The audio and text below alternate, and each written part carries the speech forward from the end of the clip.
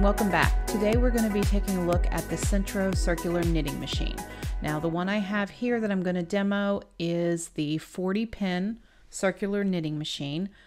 48 seems to be a standard, but I'm going to be using this to make headbands, so I wanted something a little bit smaller. Some of the differences that I noticed with this machine compared to the 48 is this machine does not have a built-in row counter. The 48 does. So you have to count your rows manually. Another thing is the pin colors are backwards. So on the 48, the pins are black, and then your starting ending pin would be white, and this one is just the opposite. So the black pin is what I use for my starting pin. And if you take a close look at each one of these hooks or pins, they are numbered 1 through 40. And on this particular one, like I said, I use the black as my starting, and it's labeled as number 1, and the one next to it that I just pointed to, that's labeled as number 40. So like I said, I start mine on the black pin and I count my rows from there, but it all goes around in a circle, so it doesn't really matter. The other thing is you have two options. You have tubular knitting and you have panel knitting. Now for what we're going to do today, I'm going to leave it on the tube because we are going to cast on and cast off a tube on this machine. Now, I purchased this machine on Amazon and it does come with instructions, but honestly, it's pretty vague. So I went to YouTube and started looking for videos to show me how exactly I'm supposed to cast on and cast off because it wasn't very clear. And there's a ton of tutorials out there, but the problem I was running into was I was finding things with good information and good instructions, but the visuals, I was having a hard time seeing what was going on with the camera angle directly over top of the knitting machine. So I thought this would be a good opportunity to make my own video, change the camera angle a little bit, and hopefully if you've run into the same problem, this will be a little clearer for you. I've been knitting and crocheting for over 20 years, but this is my first time purchasing a machine and doing it this way, so it's been a little bit of an adventure.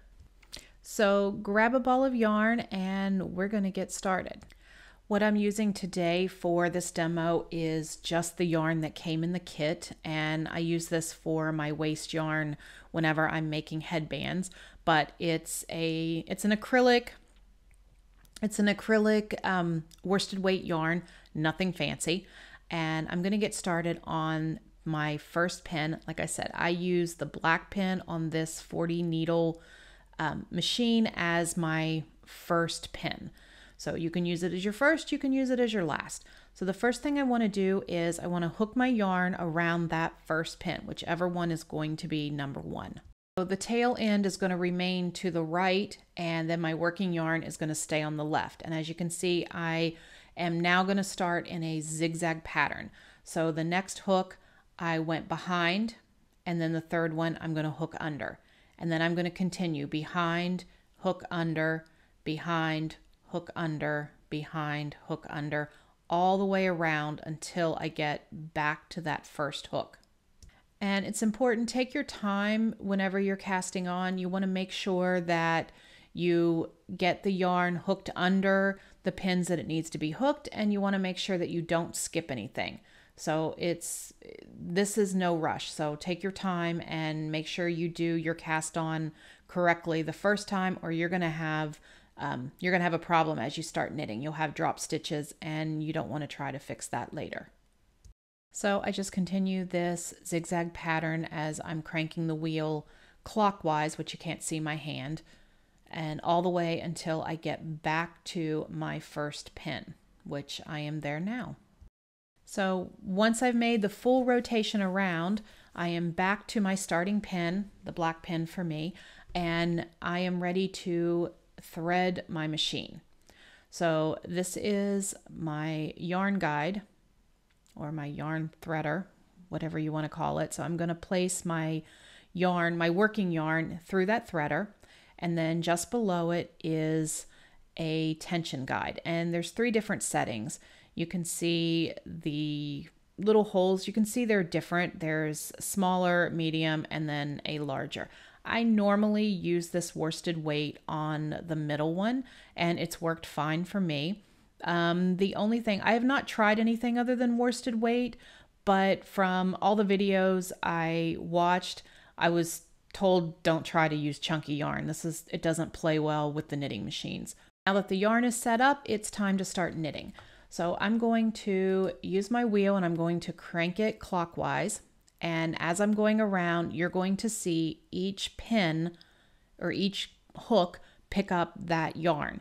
Do this slowly. Make sure as you're going that every single hook is grabbing the yarn. If you miss one, you will have a dropped stitch and you're going to have to go back and fix that. So it's easier to take your time. Like I said with earlier, whenever we were casting on, it's easier to take your time and do it right the first time than have to start all over or chase drop stitches.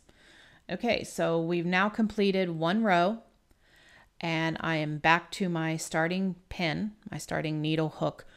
And since this machine doesn't have the counter attached to it, you have to keep track of this manually. So I'm going to show you what I use. It's just a simple row counter.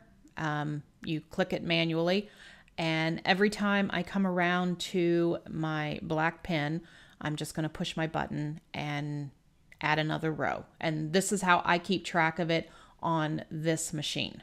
For my headbands, I have a set number of rows that I like to knit, so it's important that I keep track of how many rows I've done, and this is the way I do it. If you are keeping track of your work and you're just measuring it with a tape measure or something as you go along, then this part is not necessary. You can skip it.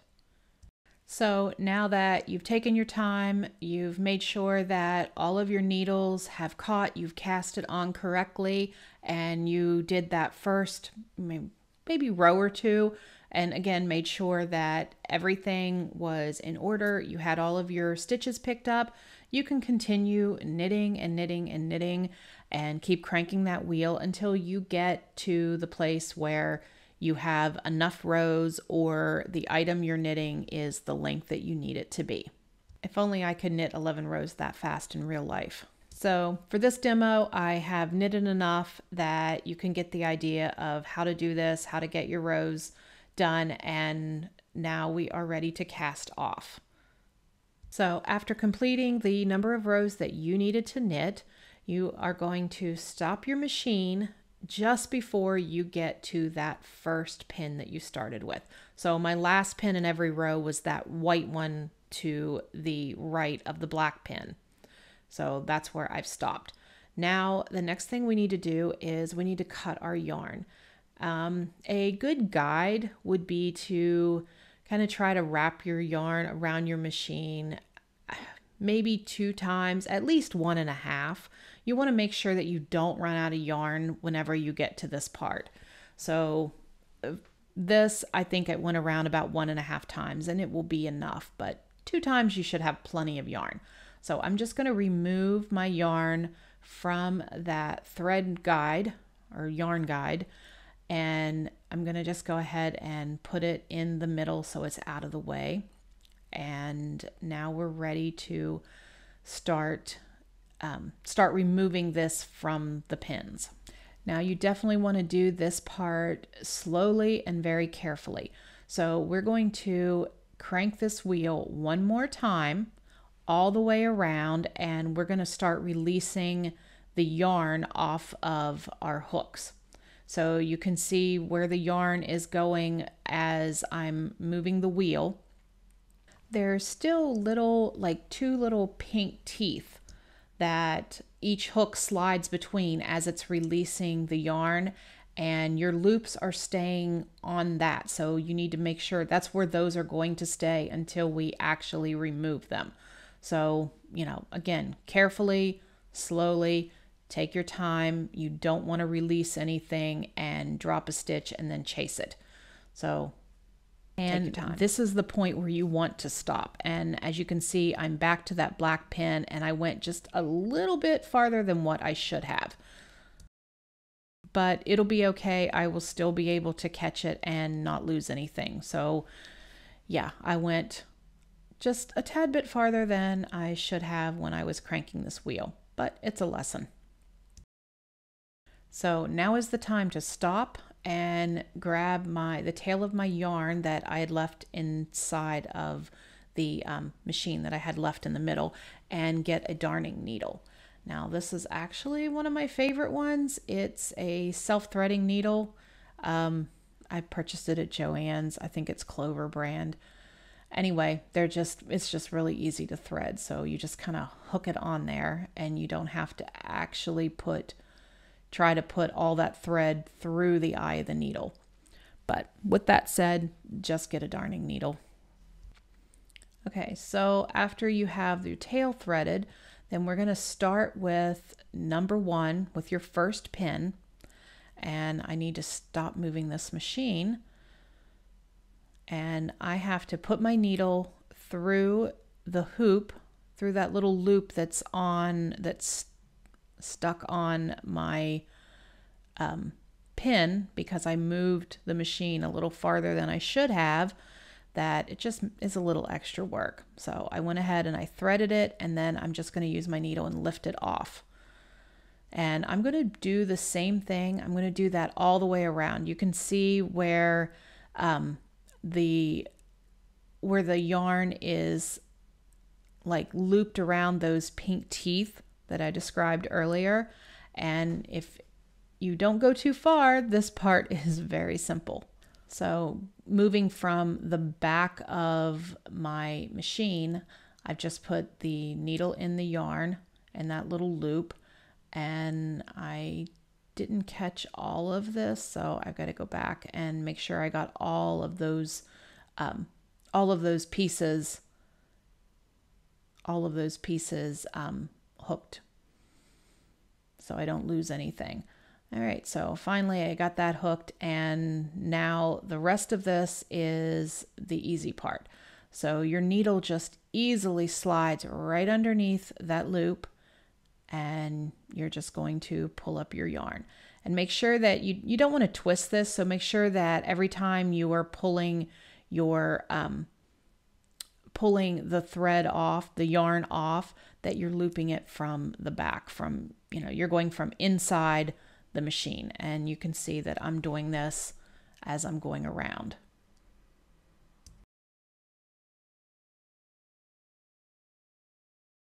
And as I thread each stitch, it is getting released from the machine. So I'm going to keep doing this all the way around. And sometimes it's easier if you kind of hold the stitch in place. You'll see this in just a second. If you kind of hold that stitch in place so that you don't get it, so you don't pull it off the machine before you get your needle in it.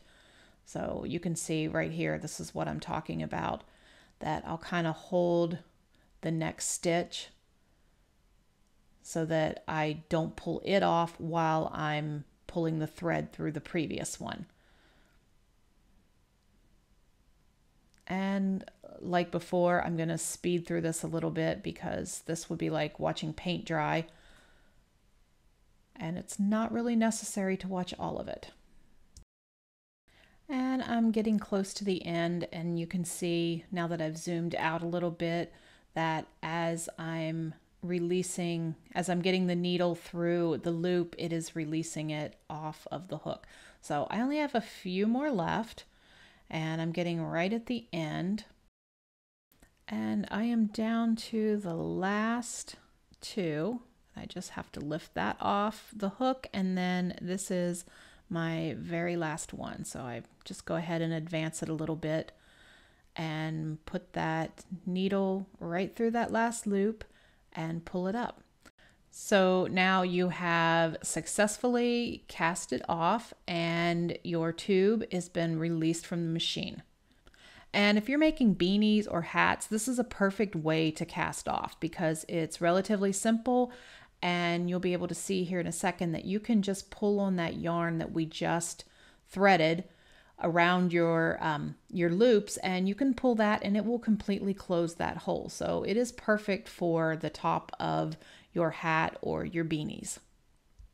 So that is some basics about your machine, how to set it up, how to cast on your yarn, how to knit your rows, and then finally how to cast off. So once you have the basics down, it shouldn't be too difficult to move on and start making some pretty cool things with your new knitting machine.